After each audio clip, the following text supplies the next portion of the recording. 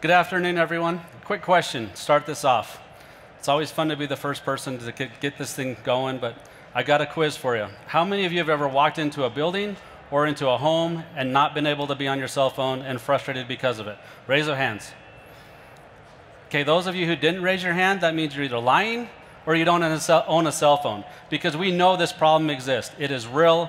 It exists every day all around the world. It's not a problem of bad outside signal as much as it is building construction. And we're going to talk about those for a few minutes. So as she mentioned, my name is Scott Lucas, Vice President of Commercial Cells. And we have a booth here today, and we talk about our cell solution. It's cellular amplification. We do not create signal. We take outside signal and make a building transparent and put it inside of the space.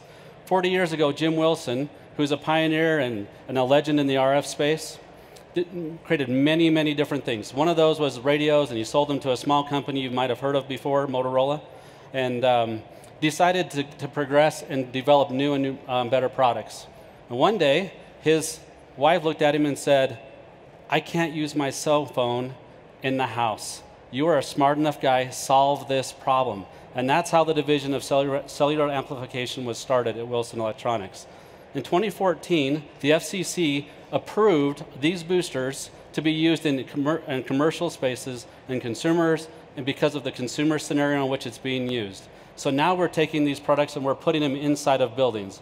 So Wilson Electronics, it's based in St. George, Utah. That's where we do our assembly and our manufacturing of our products, and we put them all together and we ship them out, all around the world. But our primary focus is here in the US that we're talking about today. The thing that we need to think about when it comes to cellular amplification is the problem. Again, as I mentioned, it's the building. It is the construction materials. The more environmental friendly we get, the more energy efficient we become. All of these things weaken the signal. So the good news is our solution becomes more of a need as we progress and we move forward into the future with a lot of new technologies that are coming out, and we're real excited about those.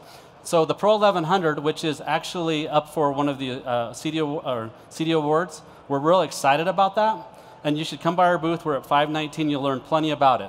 So the way the solution works, the Pro 1100 has an outside donor antenna. It's on top of the roof of a building or on top of a home. It's just like a satellite installation. Coax cable comes into the facility. You have an amplifier on the inside to max, and then you have an antenna on the inside that takes the outside signal and disperses it across the building. Whether it's a small residence or a large residence or 1 million square feet, we can install it because our system is modular and works with every carrier. We're carrier agnostic. We don't care about any of which carrier you want to amplify inside your space.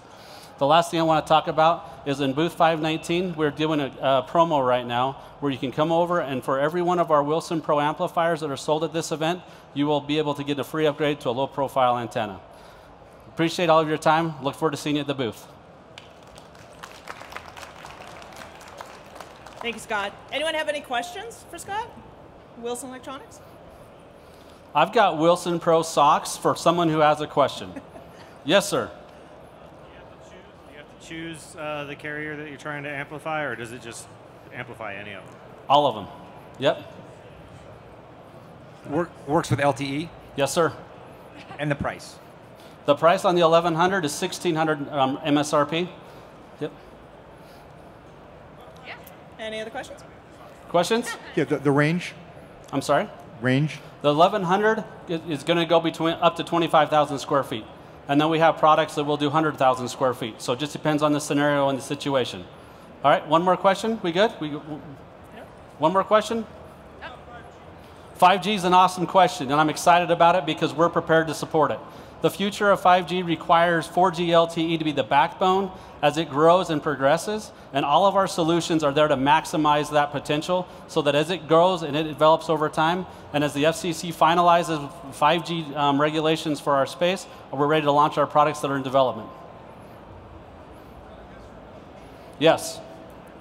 The answer to the question specifically, all of our solutions will continue to amplify cellular signal in a 5G world.